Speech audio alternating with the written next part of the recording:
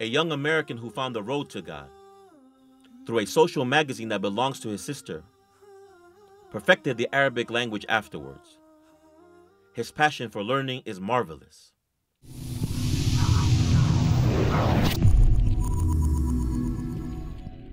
أن تخرج من ضيق الظلماء إلى النور، أن تولد ثانية والماضي مغفور، لحظة أن تشعر بالله في قلبك يقذف بهدى، هذا ما لا يدركه وصف وشعور. يا الله إني ناديتك وسعيت، إني استهديتك فهديت، بالقرآن أنرت طريقي. يا الله يا الله. السلام عليكم ورحمة الله. اسمي جو برادفورد، وأنا أعيش في مدينة هيوستن في ولاية تكساس بالولايات المتحدة الأمريكية. حالياً أدرس في الجامعة وأعمل في الاستشارات المالية، ومتزوج ومعي 6 من الأطفال. شيخ، حدثنا عن طفولتك وعلاقتك مع أهلك، كيف كانت؟ الطفولة الحمد لله يعني كانت ملأة بالفرح والمزح، كنا نمزح كثيراً، ومع ذلك كانت هناك بعض الصعوبات. أنا والدي تفرقا وأنا صغير. نعم. كان عمري كم واحد كنتوا تعيشون في بيت؟ الوالد والوالدة ومن؟ الوالد والوالدة وأنا وأختي الكبيرة. فقط. أختي الكبيرة أكبر مني ب2 نعم. وهم تفرقا وعمري تقريبا 2 ونص. So as a child I wasn't raised in a very religious household. We did go to church at times. My father was a Southern Baptist. My mother was a Presbyterian. However, we were one of those families that decided to go to Easter, but instead would wake up and make pancakes. I myself was inclined to go to vacation Bible school and Sunday school with my neighbors, and that's how I came to learn a lot about the Bible and a lot about religion during my childhood. I think the beginning of my story with finding out about Islam was when I had gone to my sister's room one evening to bother her while she was doing her homework. And as a younger brother, I had the obligation to cause problems for her. And so she, gave me one of her magazines. She said, it's a normal magazine, nothing special about it. It was not religious, had just, culture and things like that. She said, go do something with your life, go and read it. So I was going to leave. She said, no, it's my magazine, you have to stay here. So I sat in her bed and I started to read it. شيخ جو، على ماذا تحتوي هذه المجلة؟ فيها مقال للقارئات عن القصص التي حصلت لهن في حياتهن. فإحدى الأخوات كتبت عن قصة إسلامها. نعم. تحت عنوان أعجب شيء حصل لي في حياتي. في هذه المجلة. في هذه المجلة. سبحان الله. And so the story was about a young lady who had become Muslim herself, and she talked about the pillars of Islam, the fundamentals of faith, and some of the character that a Muslim should embody. سبحان الله. وأثرت فيك؟ جدا جدا. أنا كنت أسمع بالعرب. نعم. لأني ولدت في منطقة يكثر فيها العرب، لكن نعم. ما كنا نسمع عن الإسلام. نعم. فهذا أول مرة أسمع عن الإسلام وأسمع عن شيء جاء بعد النصرانية. This is something that to me is pretty amazing. It's a faith that's very simple but very comprehensive at the same time. Anyone that lives anywhere can practice it, and there's not a lot of things that you have to know or have to do to be able to be a Muslim. And so that's the one thing that drew me in, was the simplicity of, it wasn't 3 in 1. It wasn't anything that had to do with mathematics. It was very, very simple. God is one, worship Him, follow His prophets, be a good person. It's a very simple formula for me, and one that I wanted to learn more about. وأنت في الدراجة ذهبت إلى المكتبة الأولى ولم تجد كتاب عن الإسلام، ثم انتقلت إلى المكتبة الثانية لم تجد كتاب عن الإسلام، ثم ذهبت إلى مكتبة المدرسة ووجدت كتاب الصراط المستقيم. ما الذي شد انتباهك عندما قرأت هذا الكتاب عن الإسلام؟ يعني كان البحث عن معلومات حول الإسلام، وهذا طبعا عهد ما قبل الإنترنت. يعني ما كان يوجد إنترنت، فكنت أمشي بالدراجة وكل ما أجد كتاب فيه يعني معلومات قليلة، الأركان ال5 أصول الإيمان فقط. فلما وجدت هذا الكتاب اسمه إسلام The Straight Path، هو مجموع مقالات جمعها أستاذ جامعي اسمه كين مورغان، كان في UNC Chapel Hill. وهذا الرجل الرائد في دراسة الأديان في أمريكا، وكان يقال أنه فعل شيء لم يسبق إليه وهو أن يعني كلف مسلمين يكتبون عن دينهم. فقرأت مقالة للشيخ محمود شلتوت رحمة الله عليه، الشيخ الأزهر الأسبق، عن العقيدة والشريعة. هذه عنوان المقالة. ووجدت البساطة. So I started to look for different books.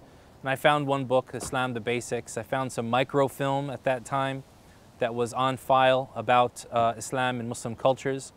But it was very difficult to find material about Islam at that time. We're talking about 1990, 1991. You can imagine that, you know, I spent a year looking for material about Islam just to read about the very basics.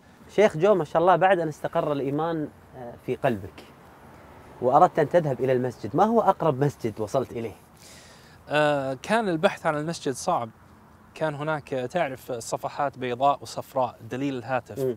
فكنت أبحث ولم أجد رقم، ثم لا أدري لماذا، لكن يوم ما خطر في بالي أن أبحث في الصفحات الصفراء في قسم الكنائس. فوجدت فعلا كنيسة إسلامك، يعني كنيسة إسلامية، churches Islamic، وتحته عنوان أحد المساجد. هذا المسجد كان يبعد عن البيت قرابة ساعتين بالسيارة. بالسيارة؟ نعم. فكنت أتصل عليهم بعد العصر، فيرد علي واحد بالهاتف يقول لي نعم. قل أنا أريد الإسلام. طيب تعال المسجد، أنا شاب ما عندي سيارة ما عندي شيء. طيب إيش أسوي فيك؟ شو أسوي فيك؟ يعني كنت أتصل عليه يوميا ويعاملني بشيء من العنف. وهذا خطأ شيخ. هذه رسالة إلى كل المراكز الإسلامية الموجودة خاصة في الدول الغربية. أنا بصراحة بعد ما سمعت قصة أخونا جو مع الشخص اللي اتصل عليه وكلمه بطريقة يعني غير سليمة، أنا توقعت أنه يعني شخص غير مسلم، حتى أنا سألته قلت له معقولة هذا مسلم؟ اليوم هي رسالة لكم أن تهتموا بشخص الاستقبال ورجل الاستقبال اللي يتلقى المكالمات، اللي يستقبل الناس الغير المسلمين. اليوم هذه مهمتكم دعوة غير المسلمين وتعليمهم الإسلام.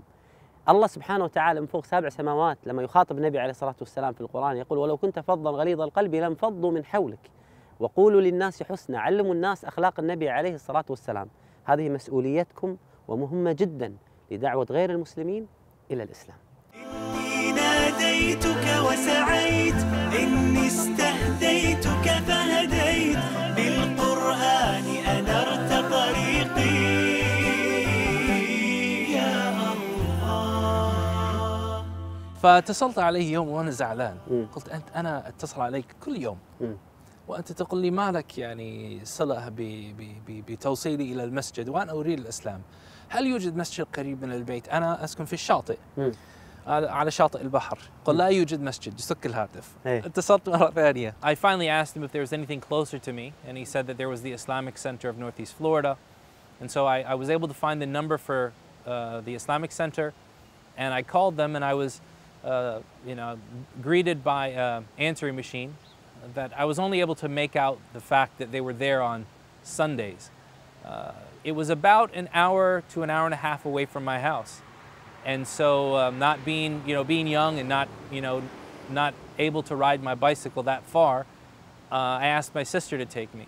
My older sister, however, said, gas costs money, and so you're going to have to give me some money. So I spent about 2 weeks saving up enough gas money for her to take me to the mosque, and then finally she left me there at about 7:30 on a Sunday. ذهبت تقريبا الساعة 7:30، لا يوجد أحد. نعم. انتظرت ساعة ساعتين.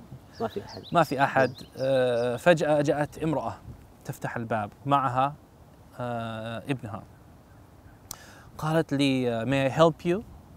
ممكن أساعدك؟ قلت لها السلام عليكم. قالت لي وعليكم السلام. Are you Muslim؟ هل أنت مسلم؟ لا، لكن أريد أن أتعلم وأريد أن أسلم. إذا لماذا قلت لي السلام عليكم؟ نعم. قلت أنا أريد أن أتعلم.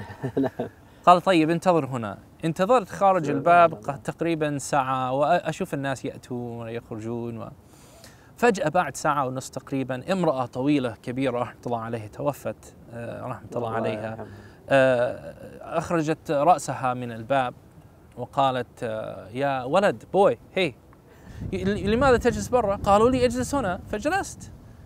فهي قالت وأنت موجود من كم؟ من 7:30. يعني أدخلت رأسها في الباب. قال أنتن حسبي الله عليكم. لو هذا الولد مشى الله كلكم تدخلون النار. أوه.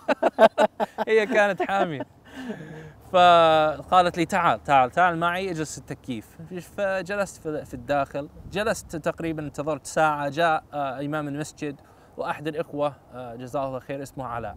فبعد الحمد لله بعد صلاة الظهر دخلت على المصلى، والإمام لقنني الشهادة بالعربية والإنجليزية. نعم. والحمد لله شعرت بشعور يعني لم أشعر بها في حياتي. ثم فجأة وجدت امرأة كبيرة في السن تأتي من آخر المسجد. في ذلك الوقت أكثر المساجد ما كانت كبيرة، يعني نعم. المصلى تسع ل 150 شخص، نعم. 200 شخص. صحيح.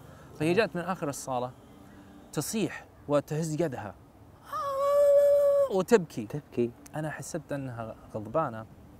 فمعها رجل دكتور في الجالية هناك، دكتور أيمن.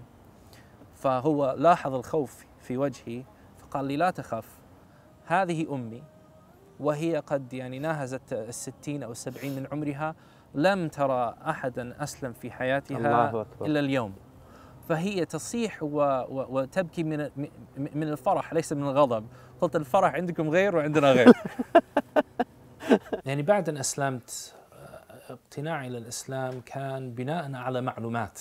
كان يراودني ردود أو ارتباك أو هل أنا على الطريق الصحيح. وتعرف في الثانوية المغريات كثيرة. نعم. فأقول في نفسي لعلي يعني أعمل بوز على الإسلام. نعم. وأكمل بعد الثانوية. نعم. فبدأت أقرأ في سورة الأنبياء.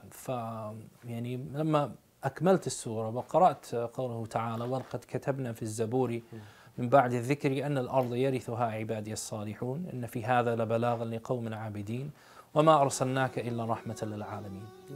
هذا يعني وقع في قلبي مثل الرعب. يعني أنا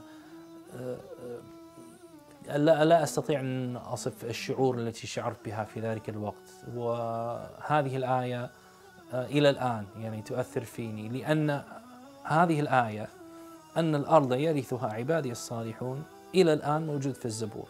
يعني حسيت بأن فعلا أنا على الطريق الصحيح، وأني لا يمكن لازم أعمل بلاي، ما أعمل بوز على الإسلام.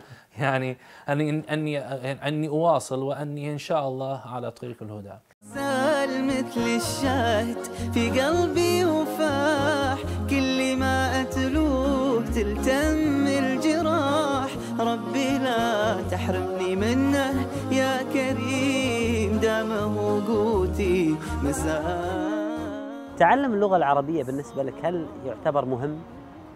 حقيقة تعلم اللغة العربية من أكبر المهمات عندي، خاصة يعني شخصيا بعد أن أسلمت. لن نتبين معاني القرآن كاملة إلا بعد تعلم اللغة العربية. هذا واحد. ثانيا الذي لا يتعلم العربية يبقى عالة على غيره. So if I were to think about my life before Islam and my life now, I definitely know that I was a person that had very little hope in life. Now I have a lot of hope, but I know that there's something that's greater than myself that I can work for, and that I have a lot of hope that the future will be great as well. كيف جاءت فكرة الذهاب إلى المملكة العربية السعودية شيخ والجامعة الإسلامية؟ حدثني عن هذه الخطة. بعد أن أسلمت بسنة أو سنتين كان هناك رجل كبير السن في المسجد، فهو كان يقول لي عليك الآن أن تسافر وتطلب العلم وتأتي بالإسلام والعلوم الإسلامية تأتي بها إلى أمريكا وتعلم الناس. هذه مهمتك الآن. فهو رجل يعني أول رجل أوصاني بطلب العلم. في عام 95 ميلادي ذهبت للحج وتشرفت بلقاء الشيخ عبد العزيز بن باز سنة 95. نعم. فالشيخ جزاه الله خيرا ورحمه الله كتب لي توصية وأرسله مباشرة إلى مدير الجامعة. مدير الجامعة طبعا أرسله إلى شؤون الطلاب، ومن ثم لا ندري ماذا حصل. لكن القبول تأخر إلى أن جاء وفد من الجامعة الإسلامية إلى أمريكا، وجلست معهم في دورة علمية درست في الدورة، ثم قدمت في نهاية الدورة على الجامعة والحمد لله قبلت. الحمد لله بعد عودتي من المملكة لي عدة مهام في المجتمع. طبعا لي عمل، أنا أعمل في الاستشارات المالية الشرعية، وكذلك أنا أدرس في الجامعة، أدرس العربية في المرحلة الجامعية ما شاء الله. وأعمل في الدعوة والتدريس في الجالية الإسلامية. سبحان الله، نلاحظ أن الشيخ جو اجتهد حتى يصل إلى الإسلام، واجتهد بصعوبة حتى يتعلم اللغة العربية، واجتهد وسافر إلى المدينة المنورة كي يطلب العلم الشرعي والمنهج السليم، والآن هو يعمل في الدعوة إلى الله سبحانه وتعالى. كل هذا حتى يصل إلى الهداية. المطلوب من المسلم وغير المسلم أن يجتهد بمثل ما اجتهد الشيخ جو حتى يصل إلى الهداية. والله سبحانه وتعالى بين هذا الكلام بآيات واضحة في سورة النساء. يقول الله سبحانه وتعالى: ولو أنهم فعلوا ما يوعظون به لكان خيرا لهم وأشد تثبيتا. ولو أنهم فعلوا ما يوعظون به لكان خيرا لهم وأشد تثبيتا، وإذا لآتيناهم من لدنا أجرا عظيما ولهديناهم صراطا مستقيما. هذه الآيات فعلا تحتاج إلى تأمل لمن أراد الهداية. في كتاب الله قلبي صار حي، وبحياتي صار لي ظل وفاي، ويوم عادت نفسي وروحي ليه عادت أيامي وأحلامي إلي.